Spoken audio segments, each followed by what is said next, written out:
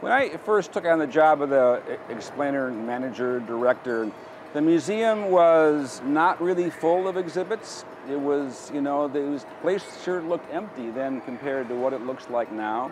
There were a small number of explainers. The number of visitors coming into the museum was smaller than it is now. So life on the floor felt a little different. It wasn't really as crazy as it is now. There weren't so many exhibits. There weren't so many demanding visitors. It was just more casual.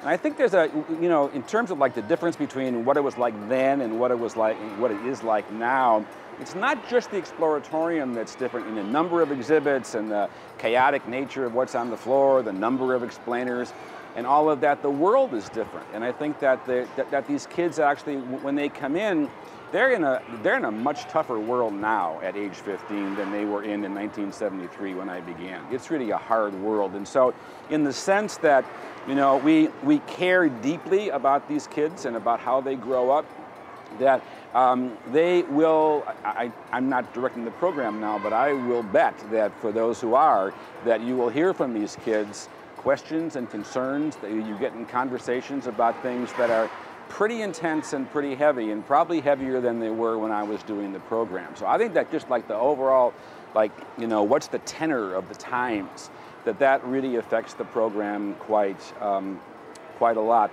And I also would say one thing, I just want to have an opportunity to say that one of the things that I thought was really important about directing the program then and now is that whoever directs this program has to really like these kids. I mean, you have to like teenagers. If you don't like teenagers, you shouldn't do the job. You have to really love teenagers. You have to love their energy, you have to love their moodiness, you have to love all that stuff about them. And if you do, then you really get to have a great time directing the program, because you get a lot back, because you're with an age group in society that delights you in some way, that you really find to be very, very valuable. You get to work with them. If you don't like that age group, get a different job. I mean, you gotta like those kids, and interestingly, they respond to that. If they know that you like them, then your job is going to be a lot easier, because they feel respected, they feel loved, or at least liked.